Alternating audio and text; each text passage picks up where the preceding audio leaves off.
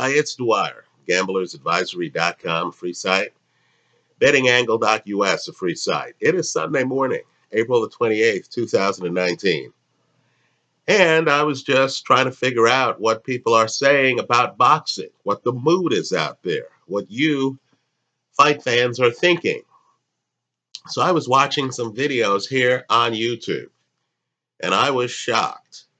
There are a bunch of videos that claim that Luis Ortiz and other fighters are somehow conspiring to duck Anthony Joshua, right? That was the thesis. The best video out there making this claim is from my colleague Boxing Wave, who does great work here online. I follow his stuff. And let me just say, I'm absolutely astonished. I see absolutely no scenarios. One man's opinion, every opinion matters. I see absolutely no scenarios where fighters are even contemplating avoiding Anthony Joshua simply because this is prize fighting. And Anthony Joshua, quite frankly, is the biggest lion box office wise in the jungle right now. Right? Understand, other guys have shares of the heavyweight title, but not the shares that Anthony Joshua has. Right? You can be the WBC champion. You could be the lineal champion. Right? But Anthony Joshua has several of the other belts. Not only that, Anthony Joshua, if you look at his resume, right, he's the one who beat Vladimir Klitschko. He's the one who beat an unbeaten Joseph Parker. He's the one who's already beaten Dillian Whyte, who right now is one of the premier contenders.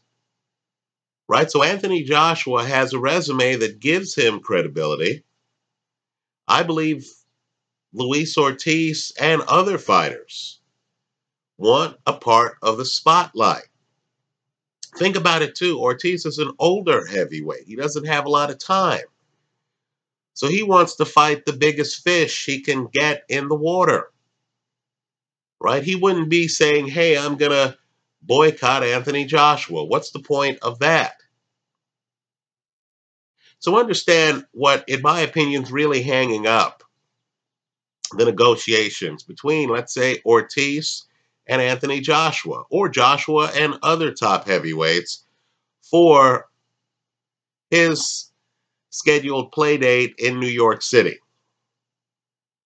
Right? These other guys know that Joshua is getting $30 million. $30 million for the fight.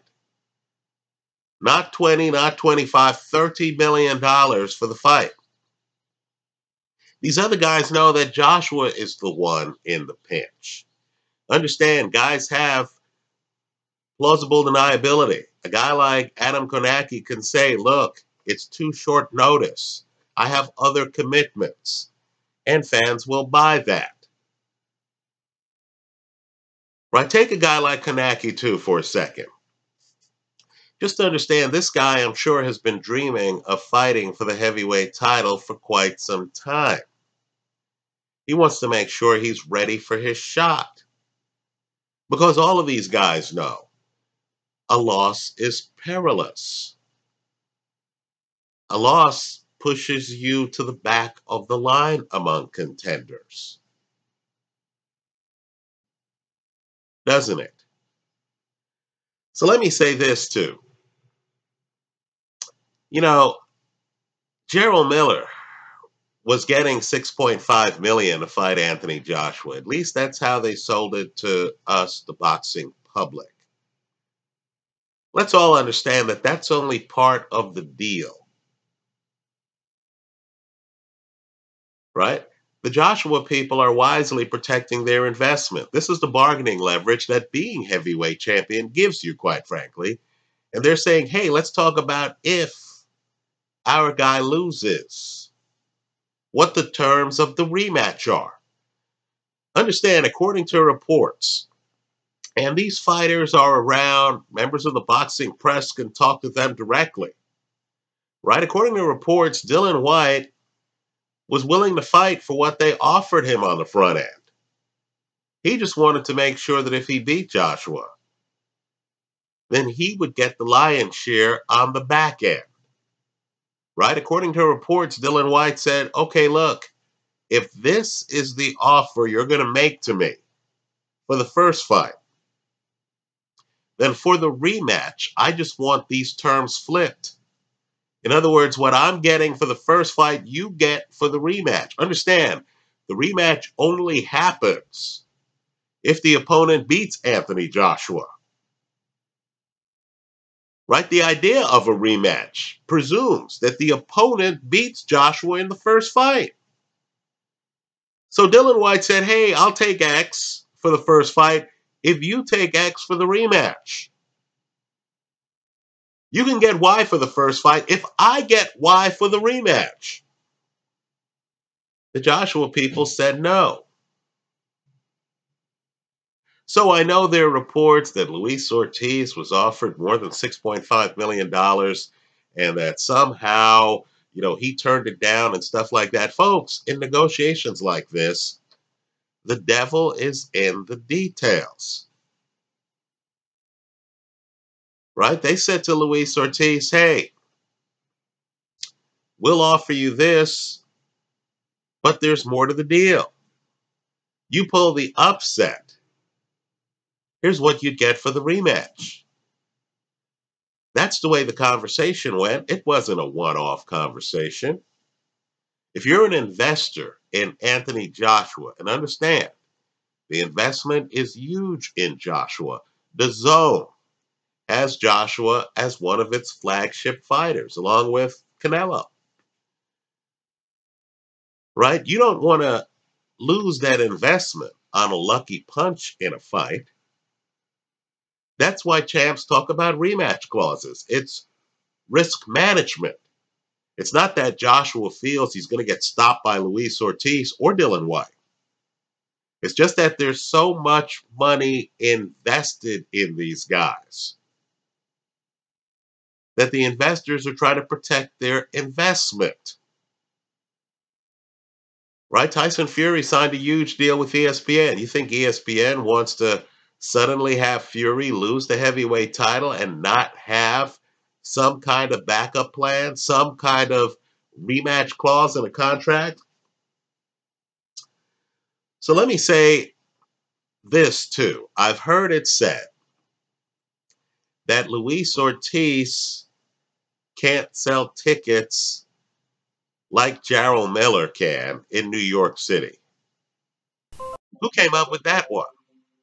That's patently absurd. Understand, the people in New York already saw Ortiz hold his own against an unbeaten heavyweight champion in Deontay Wilder.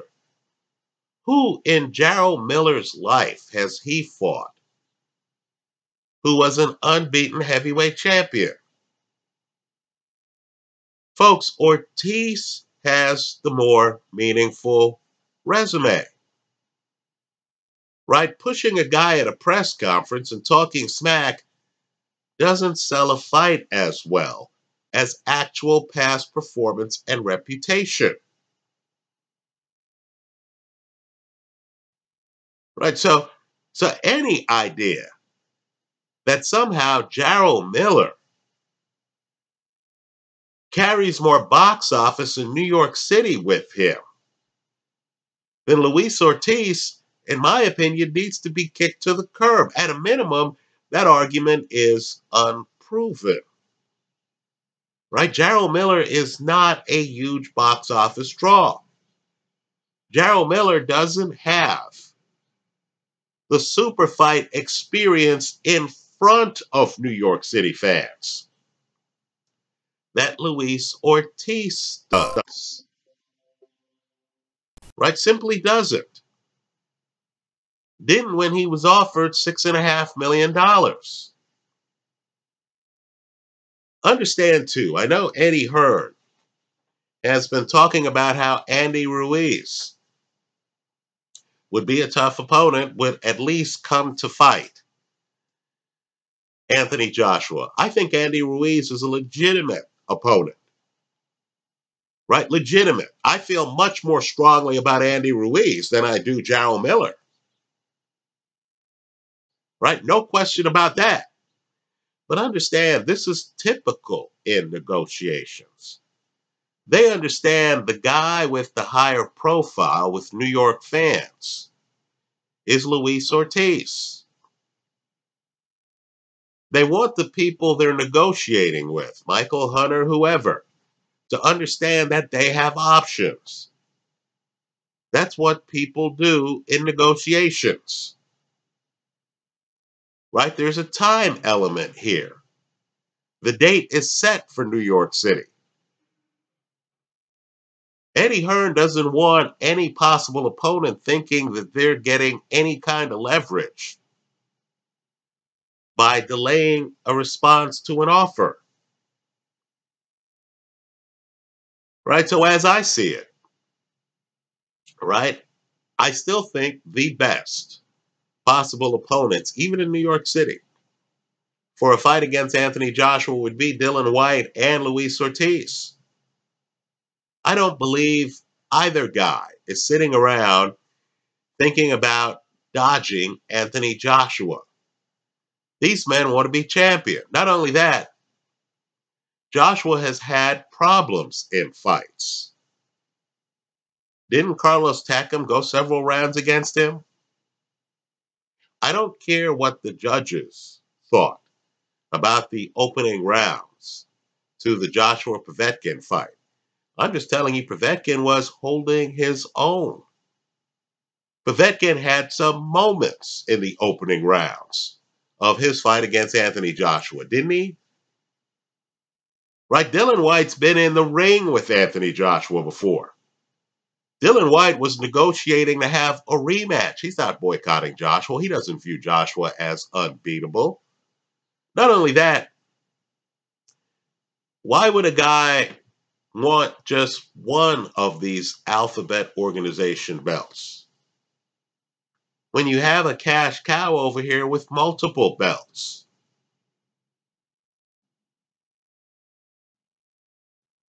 So I'm not buying these fighters are asking for too much, right? When they're literally being offered less than a third of what Josh was making in the bout. Think about it. This is supposed to be Joshua's big splash in the United States. It's a big event, right? Something tells me Joshua could live with making $25 million off this fight, giving the other guy an extra $5 million just to get it done, especially when the other guy would provide a basis of comparison between Joshua and Deontay Wilder, right? Luis Ortiz has already fought Wilder. Theoretically, if Ortiz fought Joshua and got destroyed by Joshua, that would really enhance Joshua's reputation with the boxing public. So forgive me. I think this is just hardball negotiations. I think Luis Ortiz would love to fight Anthony Joshua. I don't believe Ortiz is afraid of Joshua in the slightest. But I think Ortiz understands that being a fighter in his late 30s, if he loses to Joshua, Joshua's a knockout puncher. Only one guy's gone the distance with Joshua. If he loses by KO to Joshua, let's be realistic. That would be the end of his career. This would be his last big payday. He wants to make sure it's as big as possible. Understand, too, in boxing, it really is every man for themselves. Does anyone really think that Luis Ortiz is talking to Tyson Fury and Deontay Wilder and they're agreeing to freeze Joshua out? No, Joshua froze himself out. Right? Wilder wanted to fight Joshua. I know there's a Joshua crowd saying, hey, you should have taken the offer and stuff like that. I myself am wondering why Wilder didn't take the DAZN offer. But you're kidding yourself If you think that Wilder has convinced other elite fighters to not sign to fight Anthony Joshua, no, that's not the way it works. Wilder has his hands full against Dominique Breazeale, who, by the way, lost to Joshua and would love, like Dillian Whyte, to have another opportunity at Joshua. Right? The guys who have lost to Joshua don't leave the ring feeling that they've lost to prime Mike Tyson. Right? The guys who lost to Tyson weren't out there demanding a rematch against Tyson. Right? Marvis Frazier wasn't saying, I want a rematch against Mike Tyson. No, no, no, no. They were too beaten up to do that. That's not the case with Anthony Joshua. Even in fights that he wins convincingly. Right? The Dillian Whyte fight, let's face it, Dillian Whyte stopped in that fight. The Dominique Breazeale fight, Dominique Breazeale is stopped in that fight. Both of those guys, I'm sure, are replaying the fights in their head. And they realize they made mistakes. Right? Vladimir Klitschko was talking about wanting a comeback. Right? I'm sure Vladimir Klitschko is replaying his fight with Joshua in his head. And he's thinking, hey, you know what? I'd like to do that again. I didn't see Vladimir Klitschko with that attitude after he got shellacked by Corey Sanders. Right? You remember how that turned out. Vladimir never fights him again. Never. His brother fights him, not Vladimir. Right? So, no, I don't buy the folks are dodging Anthony Joshua. I think Joshua's very talented. I think Joshua is one of the big stories in boxing right now. I think the Zone picked a great fighter to help build their network. In fact, two great fighters, Canelo and Joshua. Right? I think guys are chomping at the bit to fight both. But guys want to be paid at least a third of what Joshua was making in a fight. When the heavyweight champion calls you up because he needs a dance partner because his original dance partner turns out to have failed multiple drug tests. Right? Some guys are going to say, okay, well, look, I need at least a third of what you're making. Right? It'd be different if Josh was making $10 million for the fight. He's making 30. Big money. Let's shift gears. Let's talk about Daniel Dubois. Right? He just fought a guy, Richard Lartey. I have the fight in my favorites folder right now. Just some constructive comments on him. I believe round 3 of this fight, if you followed Triple D's career, right? I think round 3 of this fight is one of the most significant rounds that Dubois has had. Right? There's a moment there where he gets lured into a shootout with Richard Lartey. And you notice his defense falls apart a little bit. Let's talk about, as laymen, what he can work on for future fights. Right? You know, the first thing, in my opinion, and he looked good in the fight, got the 4th round stoppage. But the first thing he needs to work on, especially being a KO puncher, is he needs to work on preventing an opponent from holding him. Right? You're a guy getting an opponent in trouble. Right? Richard Lartey starts holding Dubois as if Dubois is his wife. Right? He's in trouble. He needs to buy time. He's holding. Now, some guys will make sure the ref knows the other guy's holding. Carl Froch used to have his hands wide apart to let the ref, the judges, the crowd know, look, I'm not the one holding on here. What I prefer is the Mike McCallum, Gennady Golovkin approach, where the other guy is struggling. He wants to hold you. And these guys have a way of having their hands extended in such a way where you can't grab them. Right? Lartey's able to grab Dubois around the shoulders. That shouldn't happen. Dubois should be the kind of guy who has his hands swollen out so that as the guy tries to grab him, he can either knock the hand down, duck away, or just push the guy away. Right? You're a young, heavy-hitting heavyweight. You don't want to give guys extra time to recover in fights. I thought Dubois gave Lartey extra time. The second thing I'd love for him to work on, and he's a young guy, is he needs to vary his attack a little bit. He's coming in behind a jab.